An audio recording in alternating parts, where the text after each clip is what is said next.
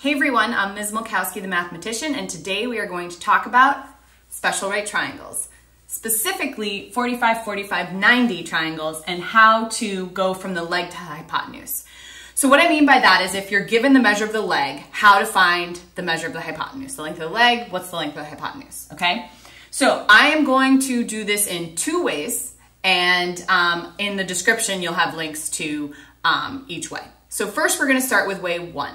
Okay. Okay.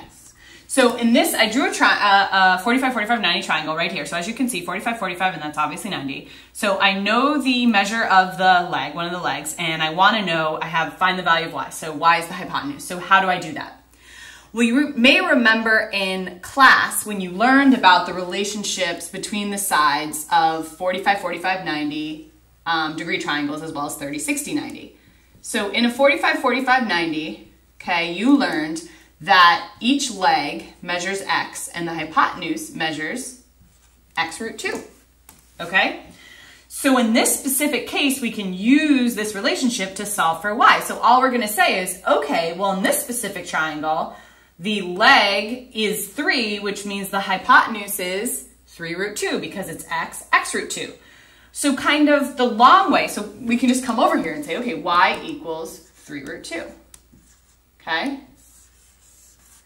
Now, the long way to do that, this is still way one, but the long way to do that is saying like x equals 3, y equals x root 2, so then because x equals 3, y equals 3 root 2. Okay, so that's kind of like really what you were doing. You could do that in your head. I allowed students to get away with doing that in their head. Okay, so whatever the length of the side is, I should say leg. I keep saying side. Whatever the length of the leg is, the length of the hypotenuse is just that times root 2. Okay, so there you go. That's way one. Okay, so now we're going to talk about way two. Okay. Because one of the things I noticed, and like I said, I don't have anything against formulas. The problem is that they are memorization. If you don't understand where they're coming from and why they work, then, you know, all bets are off on a test if you're not getting them. So what I'm going to say for this next one is, what if you're on your test, right? You see this and you're like, oh my gosh, I forget that little diagram that was drawn that showed how all the sides of this triangle are related to each other. I don't remember. Was it x, and then x root 3, something's root 3, was it 1/2? Shoot, I don't know. And I'm gonna say, totally get it, don't panic.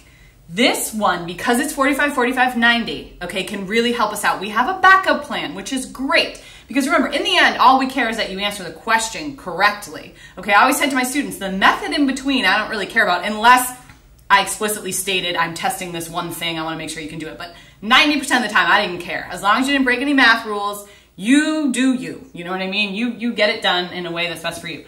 So here's the case. Oh my gosh, I forget that relationship. I forget that little triangle that my teacher drew on the board, and I don't know what to do. So you say, wait a second though. This is a 45, 45, 90, which means it's isosceles, which means if I know that one leg is 3, the other leg must be 3. This is totally awesome. And the reason this is totally awesome is because I can use the Pythagorean theorem. I remember that Pythagorean theorem from middle school, and that's just a squared plus b squared equals c squared, or the sum of the squares of the measures of the legs equals the square of the hypotenuse. This is super cool. So a equals 3, b equals 3, and c in this case is y, because that's what we're calling it. It's a variable. So all I need to do is say 3 squared plus c squared equals y squared. Oh my gosh, I have saved the day here. Awesome. So 3 squared plus 3 squared equals y squared. So I'm trying to solve for y. So this is going to be 9 plus 9 equals y squared. And 9 plus 9 is 18 equals y squared. And then I have to solve for y, so I'm going to take the square root of both sides. So I'm looking at, and I'm just going to flip it over here with the reflexive property. Y equals the square root of 18. Okay, awesome, but I remember I always need to simplify my radicals. And if you forget how to do that, click here. I've got a nice playlist where you can have your memory refreshed, okay? So 18, let me write 18 as a product of its prime factors. So let's see, 18, if I come over here for my factor tree, where should I do my, out of the way, 18. Okay, so that's going to be 2 and 9, 3 and 3, so I can write it as 2 times 3 times 3. So remember, I don't have a lot of room here, but that's okay. Remember, because it's square root for every pair, you cross it out and pull 1 outside. Okay, again, you can watch that video if you want a refresher here. So then it becomes y equals 3 root 2. Awesome. And that was the answer, because remember that the special relationship is if the leg is 3 in a 45, 45, 90, the hypotenuse is just 3 root 2. So if this were 8, 8 root 2. If this were 12, 12 root 2. If this were 27, 27 root 2, right? So, but it's okay. Remember, there's a backup plan. That's what's so great about 45, 45, 90s, is that you have this backup plan if you forget that relationship. Because I cannot even tell you how many times I'd be testing kids on this, and because 30, 60, 90 has a root 3 in it, a lot of kids put this as x root 3 instead of x root 2, and I see the confusion, which is why we want to talk about a backup plan with 45, 45, 90s, okay? So that's going to be way 2. So there you go. Hey everyone, I'm Ms. Milkowski, the mathematician, and I hope you found that last video helpful.